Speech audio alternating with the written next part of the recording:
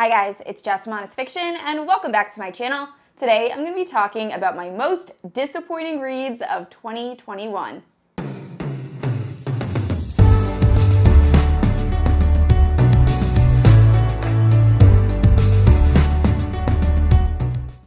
Alright guys, so this list is pretty short. I actually ended up reading a lot of very good books in 2021, so there were only a few books that I wasn't crazy about. And I also debated making this video just because reading is subjective, so just because I didn't love these books, it doesn't mean that you won't, so I would still give all of the books on this list a try. I'm just going to explain a brief synopsis of each book and then why I wasn't crazy about it. Now, if you're unfamiliar with my channel, I post new videos every Thursday and Sunday. If you haven't yet, please like and subscribe. You can also hit that notification bell to be notified whenever I post new bookish content. You can also check out my Instagram. It's linked down in the description below. And with all of that out of the way, let's talk about my most disappointing books of 2021.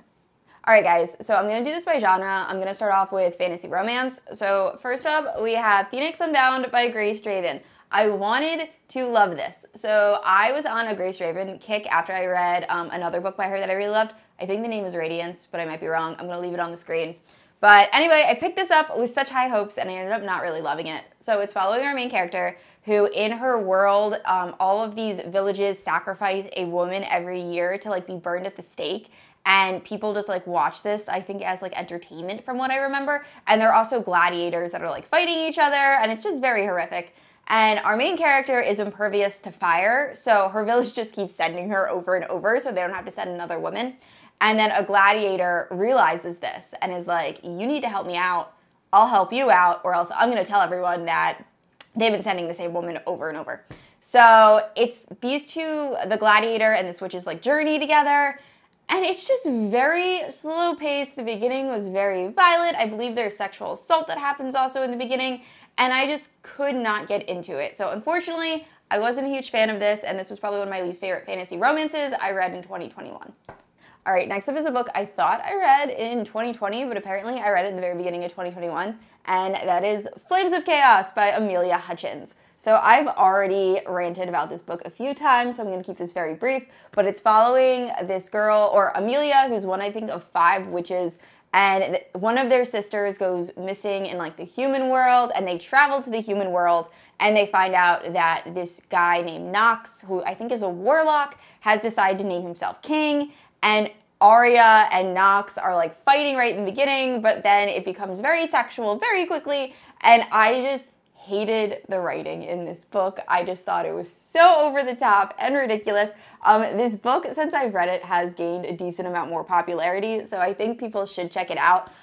Personally, I just couldn't get past the writing, and Nox as a character was just irritating to me, and I just was not a fan. So yeah, I did not continue on with the series after that, but like I said, a lot of people do really enjoy this. I've had a few people recommend me this book, so I think if you like fantasy romance, I would still give it a shot. Alright, this next book, I'm not exactly sure if you can classify as fantasy romance. It's like sci-fi romance, but that is Ice Planet Barbarians by Ruby Dixon. So, I have so many mixed feelings about this book. It was very hyped, very talked about, and I finally got around to reading it. It follows the main character, Georgie, who is kidnapped by aliens to be like sold almost into like the sex trade, and the aliens that kidnapped her realize they have too many like passengers aboard. Something happens, they drop the cargo on this random planet that is inhabited by blue aliens that purr. And Georgie and one of the main aliens end up forming a relationship very quickly, and the story goes from there. It was an interesting time. I will not be continuing with the rest of this series. It was weird. I don't know if I want to read about blue aliens and people. There are like 5 other girls that are with Georgie, and I'm assuming as the series progresses, we find out about their relationships with the blue aliens, but yeah, just wasn't a fan. However, if you want to give alien romance a shot, this is probably a good place to start. Alright, moving into contemporary romance. So this first one was another one that was very popular, and I really wanted to like it, I just didn't really connect with the characters, and that is, spoiler alert, by Olivia Dade. So this is following a plus-size woman who ends up being very obsessed with a show that's similar to Game of Thrones, and she writes a lot of fan fiction for it. And she doesn't realize that one of the people she's writing fanfic with and for, like one of her friends on this platform, is actually one of the main characters that is in this show. And he is secretly writing fanfic for the show he's in.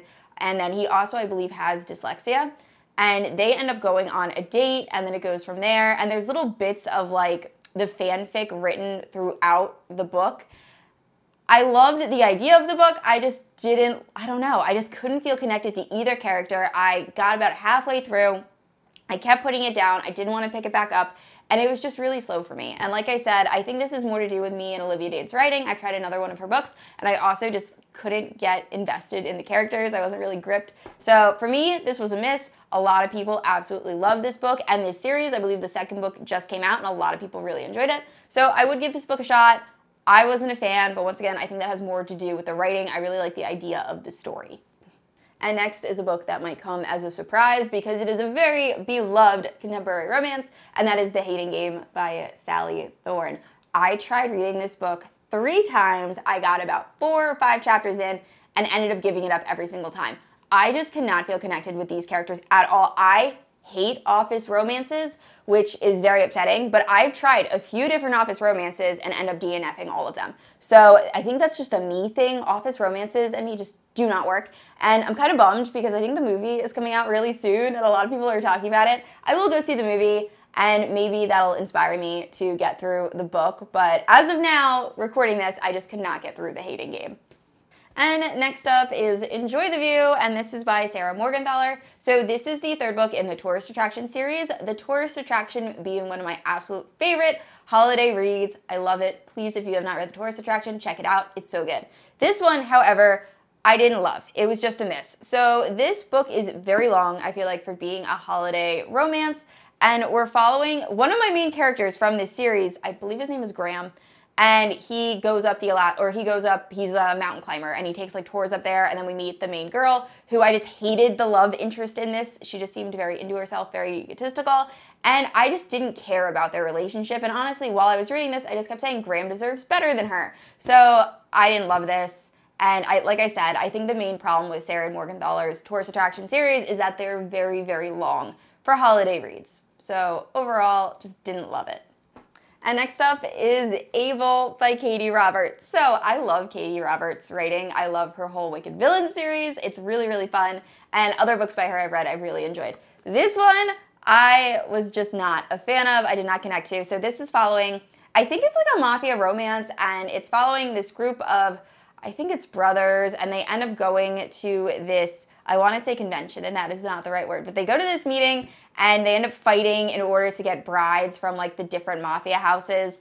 And this is just the first one, and I could not get into it. It was just very sexual off the bat, which typically, like, I don't mind that, but I just didn't feel like there was very much of a story here. This felt like a lot of smut with very little plot line. I don't know if the rest of the series changes and that it becomes more like fleshed out. However, this one in particular, it wasn't for me. So unfortunately, I didn't finish this. I have read other mafia romances that I really enjoyed. The Brutal Birthright series by Sophie Lark. Check that out. It is so good, but unfortunately, Abel just was a miss for me.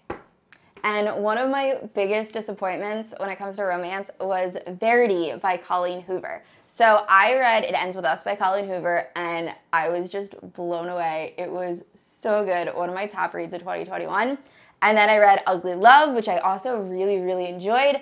And then I read Verity, and I hated it. I just feel like this book didn't know exactly what it wanted to be. It feels very like mystery thriller, but also we have the typical like trauma you get with Colleen Hoover.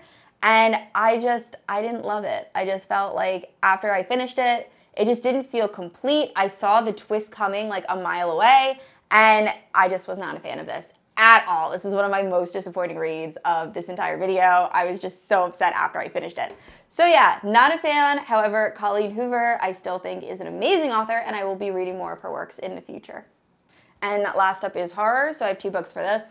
The first one is The Final Girl Support Group by Grady Hendrix. So I read Horror Store and The Southern Book Club's Guide to Slaying Vampires, and I really enjoyed both of those books, so I was very excited when this book was coming out, and I just didn't like it. I didn't love the main character. I thought the writing was gross, but not in a like eerie gross kind of way. It was just like very hard for me to get through and read. Grady Hendrix was amazing when it comes to imagery. Like, his images really stick in your brain. And this one in particular, it just felt more like gross than uncomfortable, if that makes any sense at all. But I also hated the main character that we're following. She just made some really questionable choices and frustrating choices throughout this. And I just didn't love this. It was very slow paced. It took me a very long time to get through, especially when other Grady Hendrix books I've read in a day, in a few hours. I think Horror Story I ended up reading in like 3 hours. So was not a fan, unfortunately. However, Grady Hendrix as an author, I still think is absolutely amazing.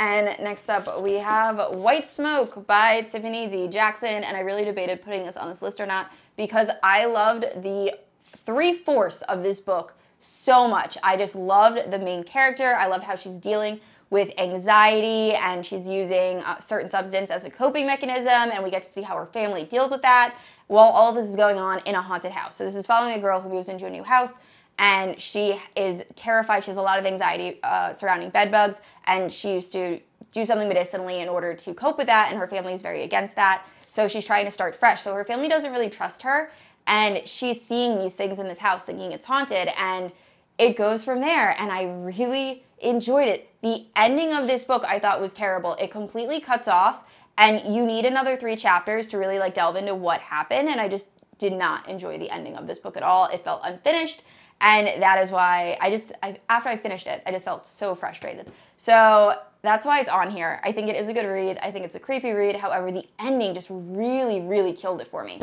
So I will never be rereading this, and I don't really recommend this to people. However, if you do want a scary haunted house-esque story, I would pick this one up. And last up is The Push by Ashley Audrain. So this was a very uncomfortable read, and I think the book did exactly what it set out to do. I was questioning the mother throughout this entire thing. This is following a woman whose daughter, she's trying to figure out if she is I don't want to say psychopath, but the daughter is showing some very disturbing behaviors, and we don't know if it's because we're seeing everything through the mom's lens or if the daughter actually does have some of these behaviors that the mother is saying she has. So this book just freaked me out, and I hated being in this woman's head. And like I said, I think the book did exactly what it set out to do. I just felt so uncomfortable and just bad while I was reading this. So I will never pick this book up again. However, if you want a disturbing like psychological horror, I think this is a good one. I also recommend Baby Teeth by Zoe Sage. That one feels a little bit more medical, and I was much more comfortable reading Baby Teeth than I was reading this. But both, I think, are pretty good books. So this was good, just nothing I will ever read again, and I wish I'd never read it. Alright guys, those are my least favorite books of 2021. Like I said, reading is subjective, so I'm really sorry if one of these books was your favorite. Let me know in the comments if you did really enjoy any of these books and why. I just want to hear you guys' opinions. And I said this already, but I post new videos every Thursday and Sunday, and if you haven't yet, please like and subscribe. I will see you all next week. Bye!